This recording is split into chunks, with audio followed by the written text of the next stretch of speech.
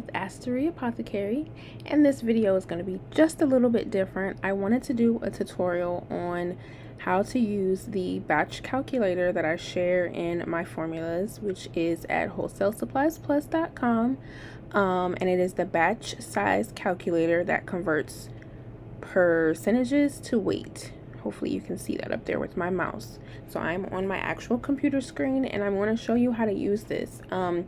I'm just going to use a made-up formula, but you will insert or plug in the percentages from whatever formula you have purchased from me, or any formula that you may be using. But this is how you would go about using it, and it actually gives you directions. So it tells you to enter a recipe name. So for this one, I'm actually going to give you a true formula. I said I was going to make up one, but it's a true formula.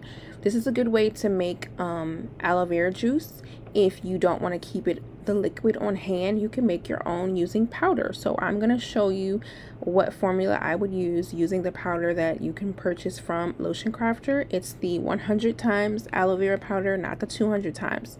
All right, so I'm going to type in aloe liquid right there, and then it's going to ask you to type in the batch volume. This is how much you want to make. Generally, I work in ounces. You can do pounds, milliliters, or grams. I usually work in ounces, so we're just going to say that we are making 16 ounces, okay? And then you're going to scroll down and it gives you the option to put in your ingredients, and this is what you would plug in from the formula. So in this case, we're going to be using distilled water, aloe powder, and I'm going to put 100 times, and preservative. You have to use preservative because we are doing a water-based product. And I'm going to be using liquid Germall Plus, which you normally use at a rate of 0.5%. So I'm actually just going to go ahead and plug that in. So over here is where you put in those percentages that again are included with the formula. So I'm going to do 0.5% for the preservative. For the aloe, because it's 100 times, that means 1 part of 100. Okay, so because I want to use 1 part of 100, I'm only going to be using 1%. That's 1 part of 100. And that means that whatever is left, I'm going to use in distilled water, which in this case is going to be 98.5. Because this is 1.5, 100. All of your formulas always have to equal 100.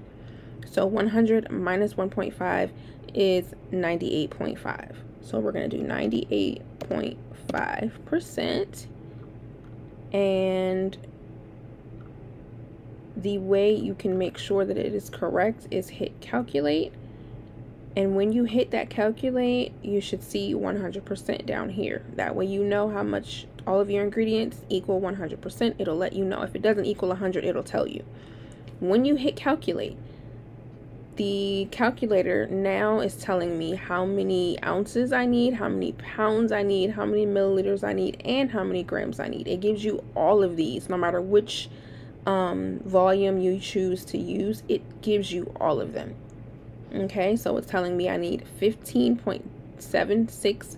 For me, I did ounces of the water, 0.16 ounces of aloe vera powder, and then 0.08 ounces of the preservative. This is it. Anytime I'm asked, how do I figure out how much for my recipe? The recipe is this. This is your recipe. This is the weighed out part. This is, even if you were cooking, in cooking, especially baking, everything is done in weights as well. So the baker will have percentages for how much sugar, how much flour, how much butter, eggs, whatever. And then when they want to go make a cake, they will put in how much they need for the cake. So 32 ounces, whatever the case may be. So the percentages is your formula. The weights that you get when you use those percentages is your actual recipe.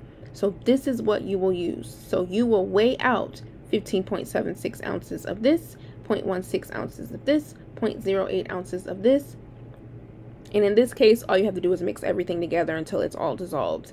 There's no other steps. And that's it. So that is how you use that. So all of my formulas that you purchase from me are in percentages. I give you the percentages, and then it's up to you for how much you want to make. I always suggest that when you are making a recipe for the first time, only make 4 to 8 ounces.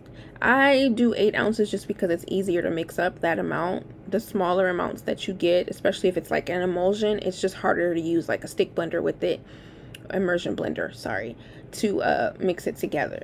So I would always suggest using at least 8 ounces. That way you can see the consistency. You can decide if it's what you want. Depending on, because typically I don't give you specific ingredients, especially when it comes to like butters and oils or hydrosols, extracts. You want to test out your formula, or should I say your recipe, with the ingredients that you plan to use, because the consistency might be a little, if you're making a body cream, if you use cocoa butter instead of shea butter, they have different textures, they have different consistencies, they have different hardnesses. So you may want to test that and see, if I use cocoa butter, is it too hard? If I use shea butter, is it too soft?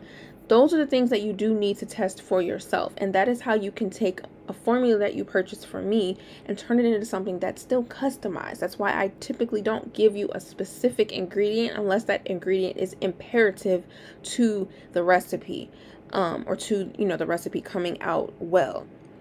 But typically I give you a generic category so that you can go in and then, using the information that I've given you, so you have a great starting point to customize it and make it your own. But I just wanted to show you how to use this calculator. It's really simple to use. They actually, like I said, give you the instructions at the top there.